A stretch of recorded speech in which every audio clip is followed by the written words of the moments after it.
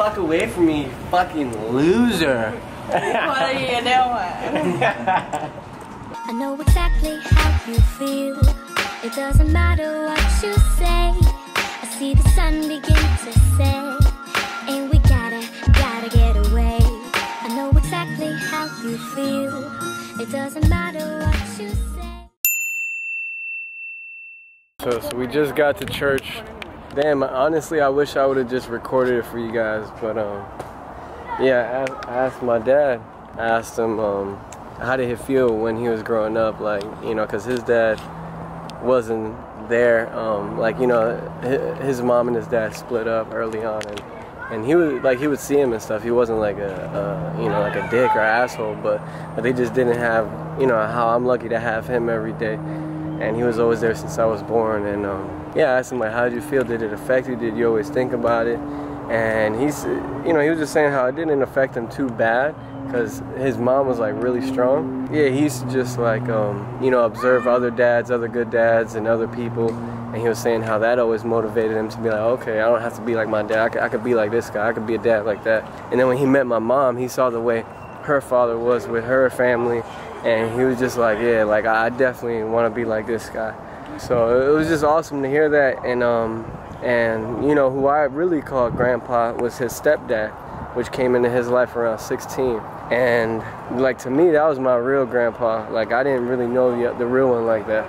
So, you know, it's just to show you, man, like, you know, don't ever think that you can't be a great dad just because you didn't have yours around, or whatever the situation is. Like, you can always be what you want to be. And my dad was determined to be a great dad. And, you know, he wasn't the richest. He wasn't able to, like, he gave us a great life, but, you know, he did it all on his own hands, you know, like, he put the work in. And then now you got this guy over here who's a dad. He just rolled up a little late. But this guy's a dad now, too. Happy Father's Day, What's going on, bro? Thanks, man. Zara! It's good to be a father. Hey, what's up?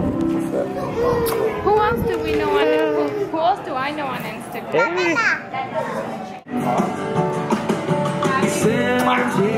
I need everything that wasn't reserved because he lives inside of me. That could be his, but he's not gonna be like he made the sea.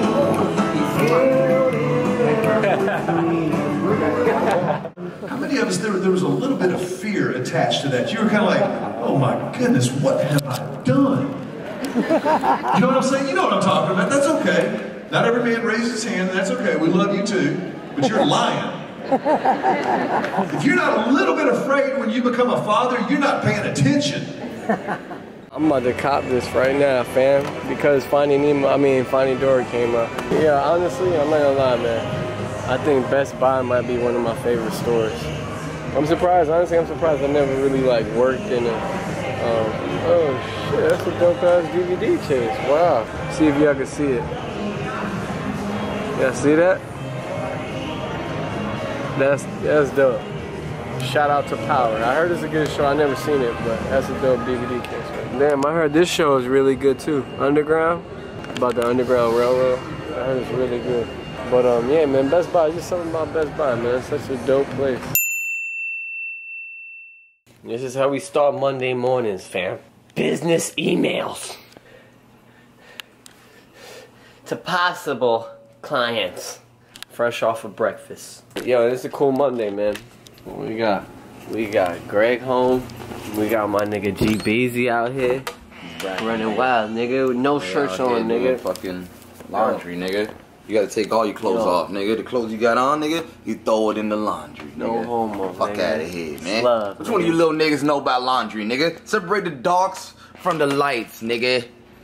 We they racist, still at home nigga. with mama, We blood. segregating, nigga.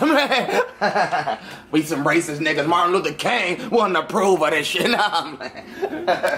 It's all about the relationships that you create, you know what I'm saying? Yep. The 3 people that you're around the most is like... 5, nigga. 5? Top 5, top 5, top 5. Your sphere of influence around you is what, you know, could catapult you to what you want to do, or help you to achieve your goals. Yeah. Or just anything in life. So, yeah, man. It's real talk. Ever since we moved in together, dog, we just been trying to build, man, trying to help each other in the business side, in life, in this and that, and everything, all across the board, man. And yeah, now we're about to go meet with some people. They run like a mortgage company, and they want to see if we can create some visuals for them and help them create some content for online. And yeah, man, it's looking good. You know what I mean? My man Wink telling me, yo, smell the shmoney, nigga. Do the shmoney dance. Shmoney dance. I'm like, alright, kid. You gotta beat it as shmoney on. Where they at, though? Where they at, though? Where they at, though? Where they at, though? Where they at, though? Do your thing, man. Yeah, do your thing. You know, if you listen to good frequency, the structure of the water will change completely. Wow. And it's proof. This is not this is not just myth. This is real. This is real. A guy in Japan changed the molecule on the water, just talking to the water, and it does work. Wow. Because we are water. That's true. What about microwaving food? No good. Bad, right? Damn you, Hot Pockets. Alright, cool. What's the name of the store? Healthy Roots? Healthy Roots Phil. This is a community business. I buy from the community and I sell to the community. Right in Remember, here. we're here to serve. That'll definitely make it really fun. So it's not only about white people.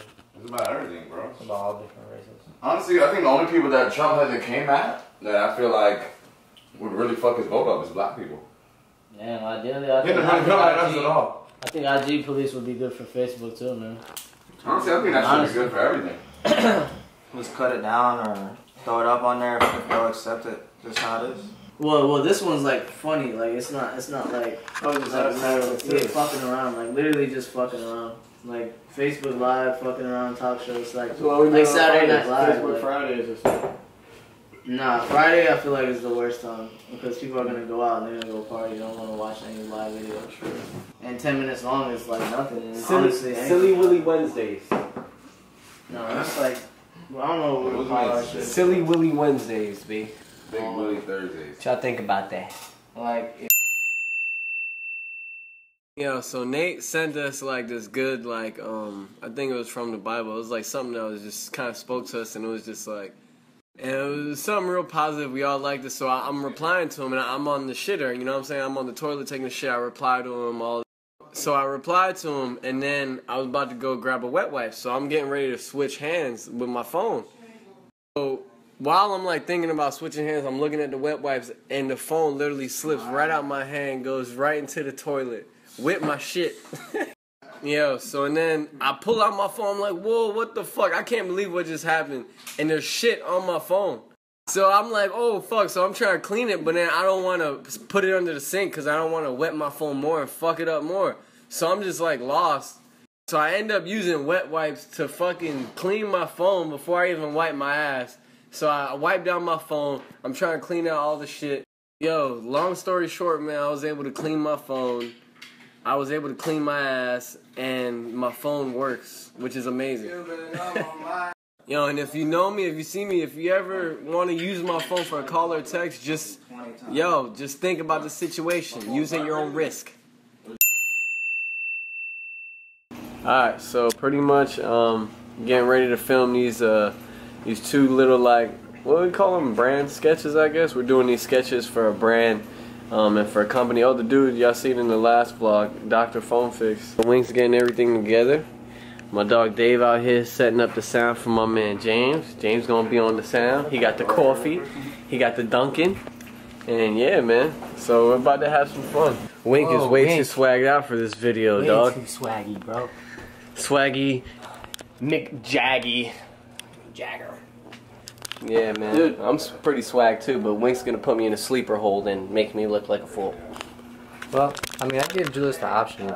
If he wants to put me in a sleeper hold, he could do that. But I guess he feels more comfortable getting put in a sleeper hold. It's more believable you putting me in a sleeper hold, dog. Yo, Greg. This is why you gotta smoke pipes, guys. Oh, man. Takes all this shit out. Dude, this is the shit you'd be putting inside yourself if you didn't smoke through water, guys. What do they call it in the smoke shops? Water pipes. Tobacco hey, water. It's not a bong. It's a fucking water pipe, you idiot.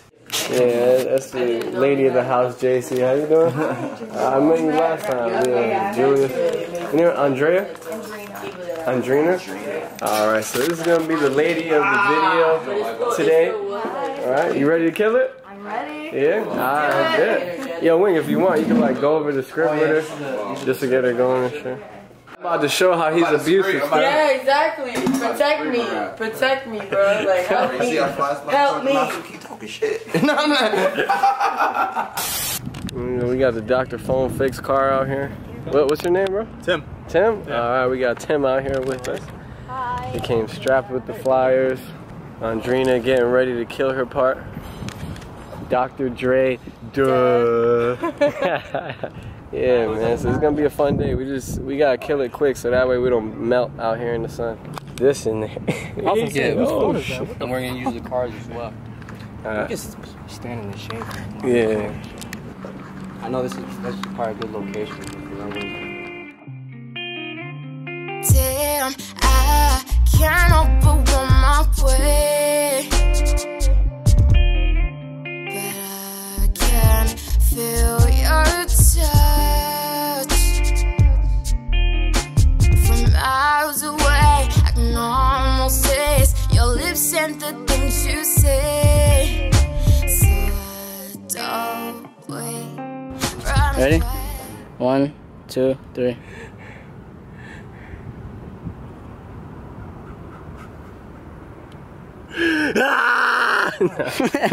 Roll sound. Oh my god, you have a great phone. Take 4. Oh my god.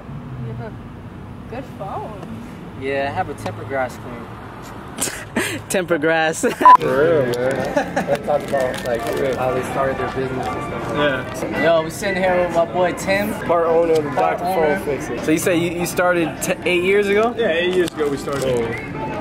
We expanded since then. Right now we have 40 locations. So. Crazy. Did you ever see it getting this big, or No, was it not just at all. kind of like? You know, I was young, 22 years old, just trying to make an extra buck, and it turned out to be more than what I thought it would be. So. How'd you go about it? Right away, you guys like just started going for investors, or you guys put your own money into it? Or? Yeah, no. So we put out $20,000 and to start the business, and it grew from there. Damn, man, that's awesome, dude. Yeah. That's what we've been going back and forth. Like, we've been trying to just do it on our own, our money, not owing anybody anything. But it's like, sometimes it's like, fuck, man. It feels like we're like kind of shooting ourselves in the foot. Yeah. You know? You're going to go through the hard times. That's in every business. You know, there's always ups and downs, you know. But as long as you continue to put hard work in, it'll always pay off in the end. So. Sure.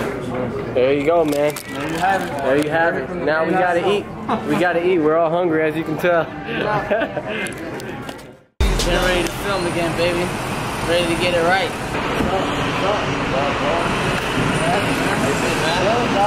John was good, dude. Hearing this audio from the scene, from my man, it's making me feel good. Feels good to be back filming. It feels good.